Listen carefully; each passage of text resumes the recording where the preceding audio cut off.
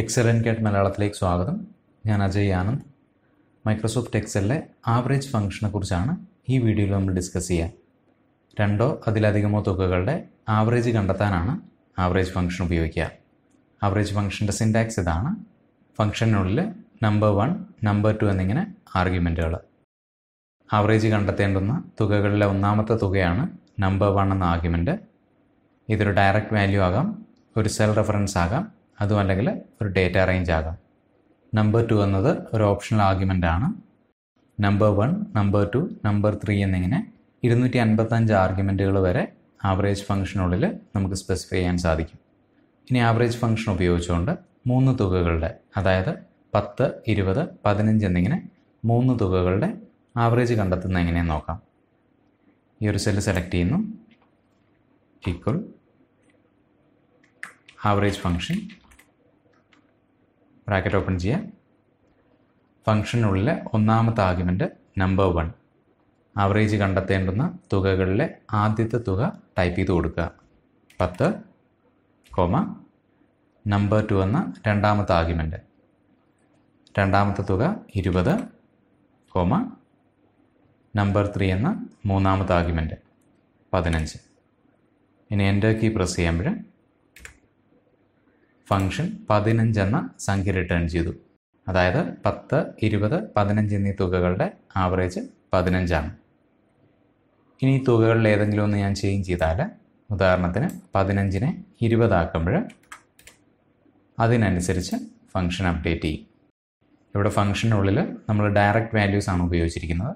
ഇനി ഡയറക്റ്റ് വാല്യൂസിന് പകരം സെൽ റെഫറൻസുകൾ എങ്ങനെയാണ് ഉപയോഗിക്കുന്നതെന്ന് നോക്കാം. അതായത് ഈ കാണുന്ന സെല്ലുകളിലെ തുകകളുടെ ആവറേജ് കണ്ടെത്താനായിട്ട് ഈക്വൽ ആവറേജ് ഫംഗ്ഷൻ, നമ്പർ 1 എന്ന ഒന്നാമത്തെ ആർഗ്യുമെൻറ്റ് ഒന്നാമത്തെ സെല്ല് സെലക്ട് ചെയ്യുക, നമ്പർ 2 എന്ന രണ്ടാമത്തെ ആർഗ്യുമെൻറ്റ് രണ്ടാമത്തെ സെല്ല് സെലക്ട് ചെയ്യുക, നമ്പർ 3 എന്ന മൂന്നാമത്തെ ആർഗ്യുമെൻറ്റ് മൂന്നാമത്തെ സെല്ല് സെലക്ട് ചെയ്യുന്നു. എൻ്റർ കീ പ്രസ് ചെയ്യുമ്പോൾ ഫംഗ്ഷൻ ഈ കാണുന്ന 3 സെല്ലുകളിലുള്ള തുകകളുടെ ആവറേജ് റിട്ടേൺ ചെയ്തു. ഇനി ഈ തുകകളിൽ ഏതെങ്കിലും ഒന്ന് ഞാൻ ചേഞ്ച് ചെയ്താൽ അതിനനുസരിച്ച് ഫംഗ്ഷൻ അപ്ഡേറ്റ് ചെയ്യും. ഇനി ഒരു ഡേറ്റ റേഞ്ചിലുള്ള, അതായത് ഒരു കൂട്ടം സെല്ലുകളിലുള്ള തുകകളുടെ ആവറേജ് കണ്ടെത്തുന്നത് എങ്ങനെയെന്ന് നോക്കാം. ഈ കാണുന്ന B2 തുടങ്ങി H7 വരെയുള്ള 42 സെല്ലുകളിലുള്ള തുകകളുടെ ആവറേജ് കിട്ടാനായിട്ട് ഈ ഒരു സെല്ല് സെലക്ട് ചെയ്യുന്നു, ഈക്വൽ ആവറേജ് ഫംഗ്ഷൻ, B2 തുടങ്ങി H7 വരെയുള്ള സെല്ലുകൾ സെലക്ട് ചെയ്യാം. എൻ്റർ കീ പ്രസ് ചെയ്യുമ്പോൾ ഈ കാണുന്ന B2 തുടങ്ങി H7 വരെയുള്ള സെല്ലുകളിലെ തുകകളുടെ ആവറേജ് ഫംഗ്ഷൻ റിട്ടേൺ ചെയ്തു.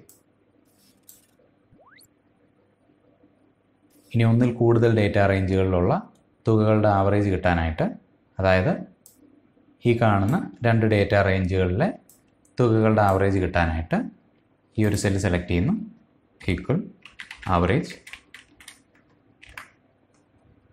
നമ്പർ 1 എന്ന ഒന്നാമത്തെ ആർഗ്യുമെൻറ്റ് ഈ കാണുന്ന B10 തുടങ്ങി H15 വരെയുള്ള സെല്ലുകൾ സെലക്ട് ചെയ്യുക, നമ്പർ 2 എന്ന രണ്ടാമത്തെ ആർഗ്യുമെൻറ്റ് രണ്ടാമത്തെ ഡേറ്റ റേഞ്ച് സെലക്ട് ചെയ്യുക, അതായത് B2 തുടങ്ങി H7 വരെയുള്ള സെല്ലുകൾ.